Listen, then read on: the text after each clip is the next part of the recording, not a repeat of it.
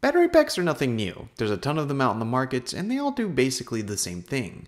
But the Solpro Helios Smart is a bit different.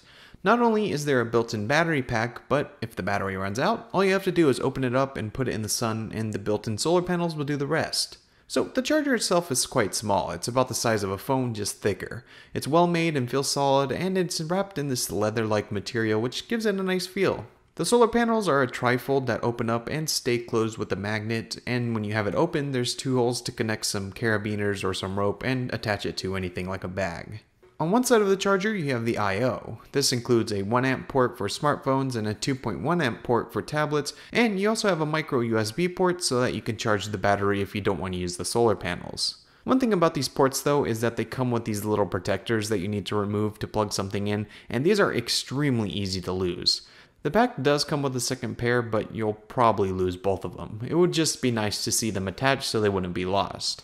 On the other side, you have the button to turn it on and to see how much battery is left, and there's an indicator to know when the solar panels are working when you have them open.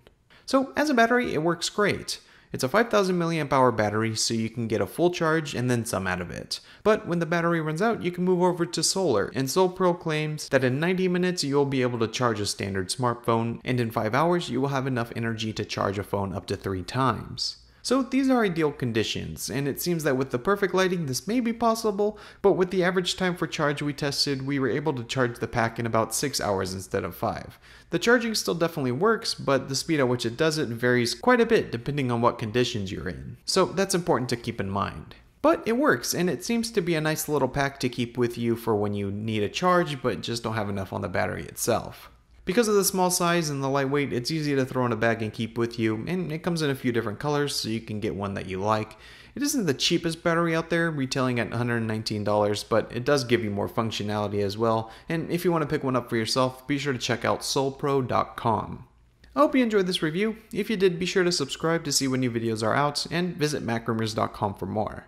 My name is Matt with MacRumors, and we'll see you in the next video.